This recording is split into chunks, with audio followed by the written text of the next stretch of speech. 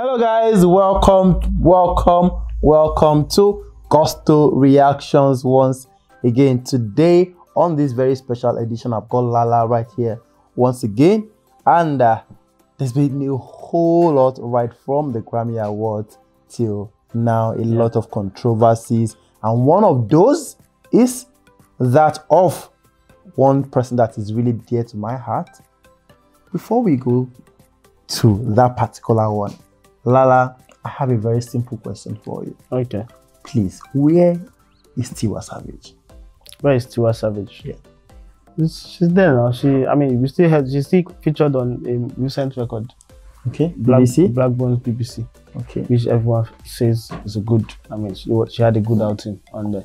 So okay. She's there. She's and by her standards, you think she's not quiet?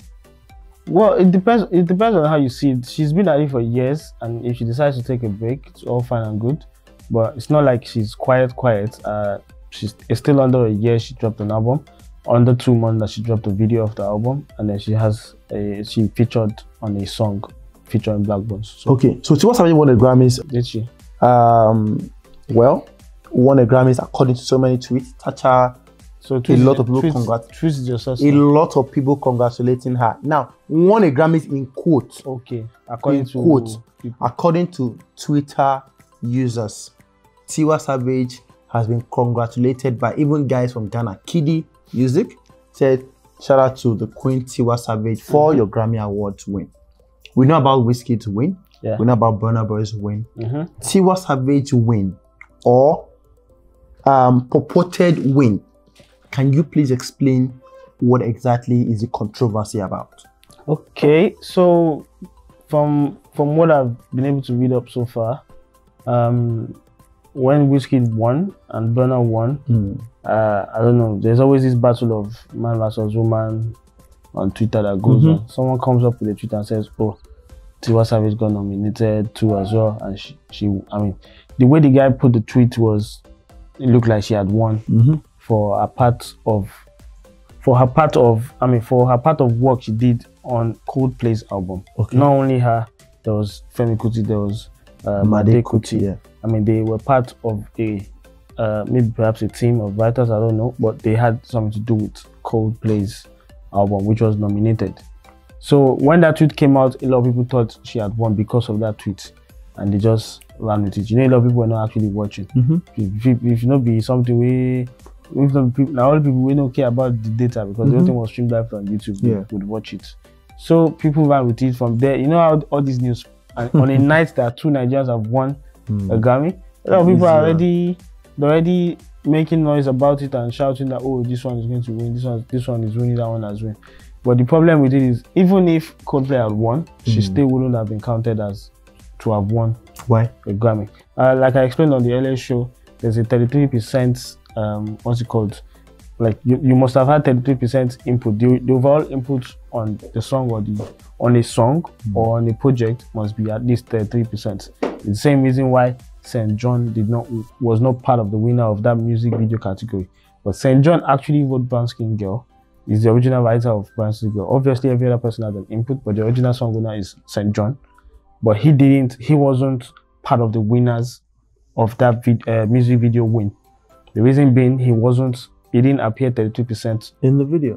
And I actually cracking my head like, why is this guy not tagged?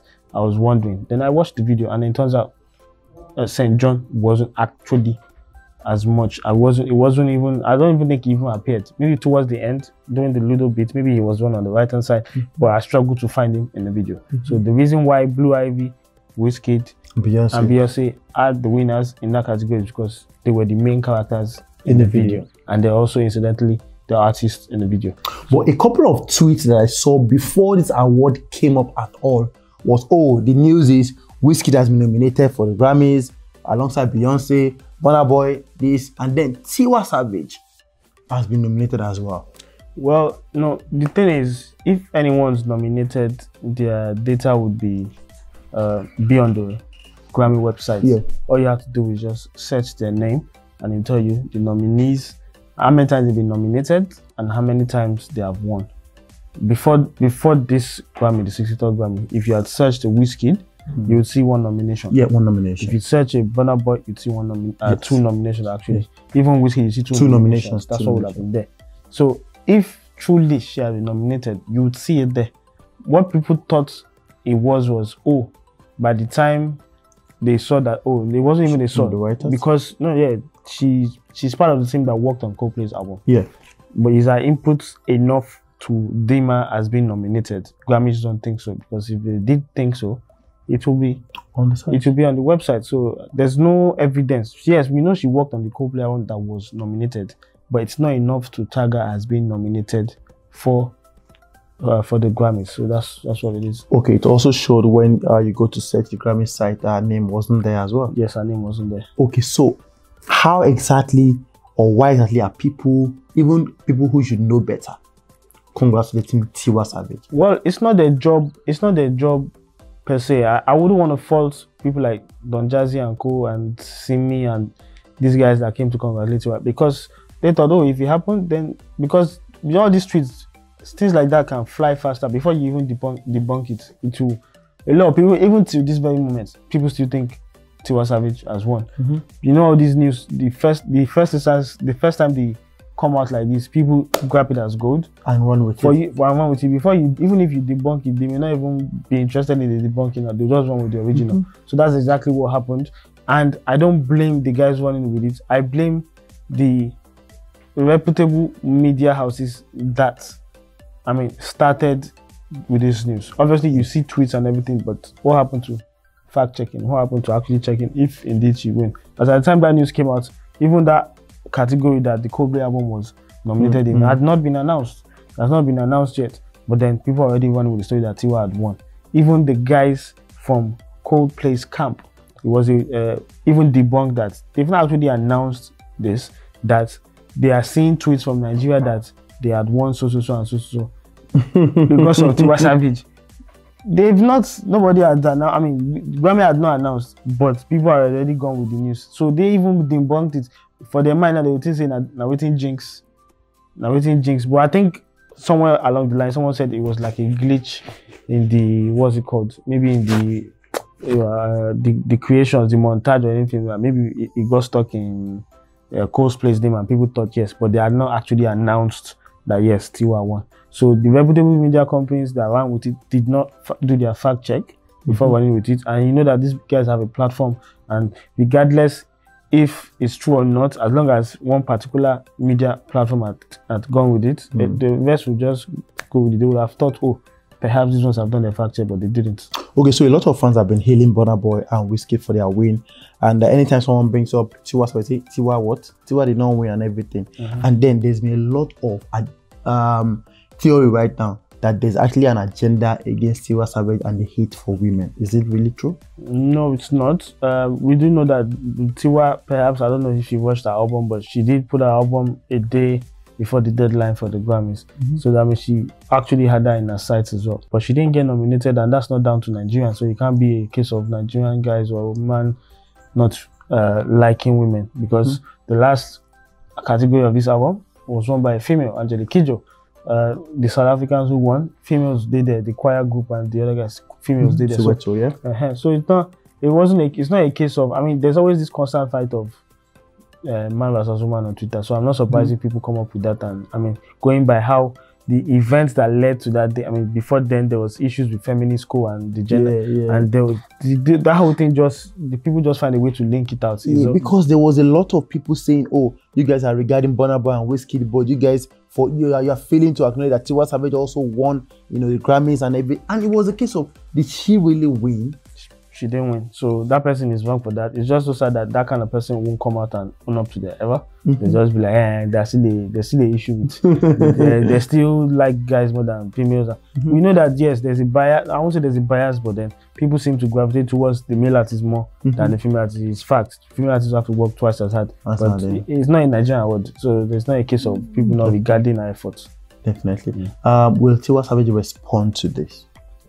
I don't think she needs to respond. I think what she should have done when people were tagging her that she won Grammys, I think she should have just come out and say, guys, I have not won any Grammy. I was not nominated, but she kept quiet all along and made the whole thing drag. If she had come out to actually say, oh, I didn't know, I know it's not up to her, but she had the power to actually put out a statement as early as people had been tagging her, congratulating her that she won. She will have just come out and debunk it. It's simple. It takes minutes and seconds to just say, "Hello guys, I did not win a Grammy." So not debunking does that mean that she actually won, or she thinks she should have won or something? If she had been nominated, she would have been blowing her trumpet since now. It would have been on the day of the award that people are getting to know that Tiwa Savage is nominated. Whiskey did not blow his trumpet. No, but everybody knows Whiskey was nominated for Basket Girl as a main artist, as a lead artist for that song. Yeah. But no, even if it's as part of the work as she's worked with, it's an achievement for her. She will have come out and say, "Oh, I've been nominated," but she doesn't see it as that. To this she didn't see it as that. So she will have saved everybody the whole misinformation that it's not her fault anyway. But she could have just come out and said, "Guys, I did not win a Grammy. I was not nominated. I did have blah blah blah blah blah to play with Coldplay, but it's not a nomination for me." Because if it was, I'm pretty sure she will have been sounding that trumpet since they released the nomination list.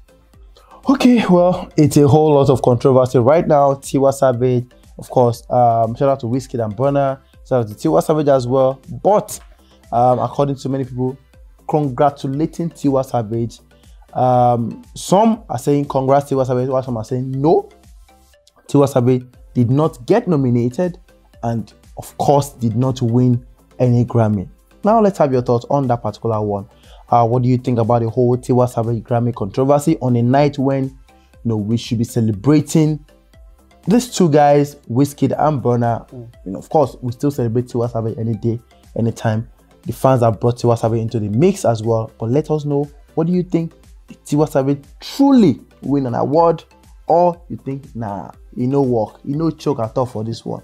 Let's have your thoughts and put everything down below. We'll respond to every one of you. Thank you so much for always liking and sharing. Please continue to subscribe, and of course tell your friends about what we do right here at Gusto TV. We love you, and we'll see you on the next one. Peace. Balance for me.